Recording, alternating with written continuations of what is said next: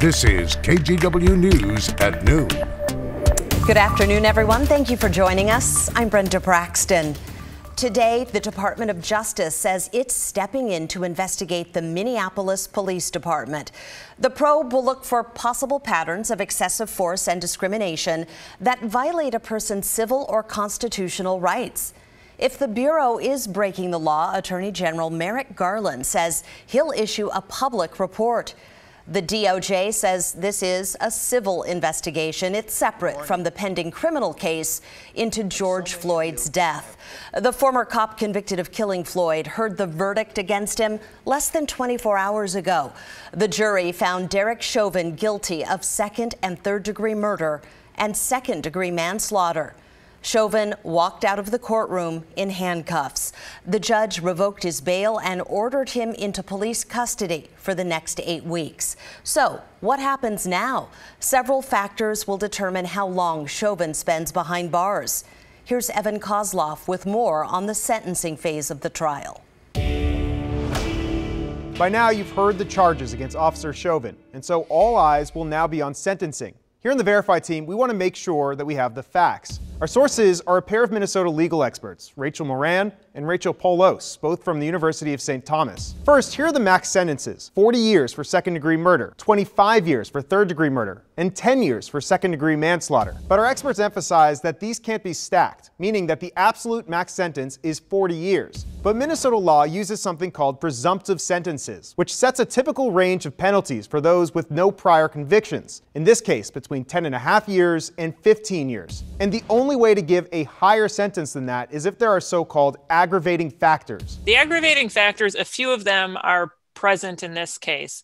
One of them is whether children were present for the crime. Another is whether the defendant was in a position of authority and abused that authority. A third relevant one is whether the victim was in a vulnerable position. Now, we should note that Chauvin waived his right to have a jury look at those factors, so it's going to be up to the judge, Peter Cahill. Last important factor, our experts tell us that under Minnesota law, 2/3 of a sentence is served in prison, the rest under supervised release. The judge, of course, could impose a higher sentence than the guidelines suggest, but he can't change that 2/3 rule. With your Verify, I'm Evan Kozloff. Here in Portland, people also reacted to the verdict. We caught up with folks in Northeast Portland. They're at Irving Park. Many of them watched the verdict come down and say they were relieved by what they saw. It feels good that justice was served for George Floyd and his family. And I just feel like there's still more work to do. You know, Black Lives Matter. And I just feel like, yeah, like I said, there's more work to do. You feel me? I thought good. I thought I'm glad, and I feel like it was to be expected. It should be expected to receive those repercussions for murdering someone. The verdict comes almost a year after the murder of George Floyd. It was a year filled with protests, demands for police accountability, and the end of systemic racism. It also brought riots and destruction. Many hope yesterday's verdict will mark a new beginning. Turning now to the pandemic, COVID risk levels for some counties here in Oregon will change again on Friday. Governor Kate Brown made that announcement yesterday afternoon. Washington and Yamhill counties are among those moving to high risk. As you can see from this map, most of Western Oregon is in the high-risk category. 11 counties, including Clackamas and Marion, would have gone back to extreme risk, but the state changed the system, so that only happens now if we see a high number of hospitalizations statewide. Well, today FEMA opened its first mass vaccination site in Oregon. It's in Jackson County, but will serve Josephine and Klamath counties too. It'll offer an extra 1,000 doses a day in areas hit hard by last year's wildfires. The feds are providing these vaccines. They will not come from Oregon's supply. The FEMA site will stay open for at least 8 weeks. And starting Friday, the Oregon Health Authority says indoor full contact sports can start up again. This is in counties at low and moderate risk for COVID, and venues can only be half full.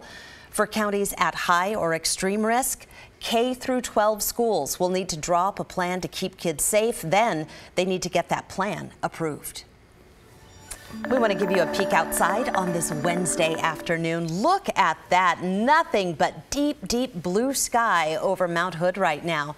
Sure is a beautiful day. Rod, at least one more day of sunshine, right? Yeah, and starting to notice some snowless spots there on the mountain with how long it's been dry. Timberline has melted some 40 inches of snow since this dry stretch began, by the way.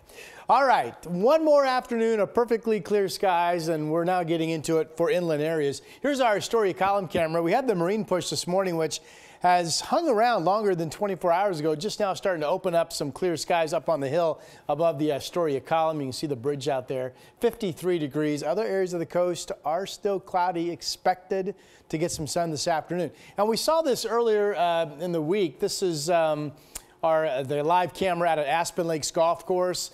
And looking south, you can see a wildfire there. That is a controlled burn, according to the Deschutes National Forest. So if you are living over there and seeing that, just know they've been doing this for a couple weeks now, controlled burns in the Deschutes National Forest.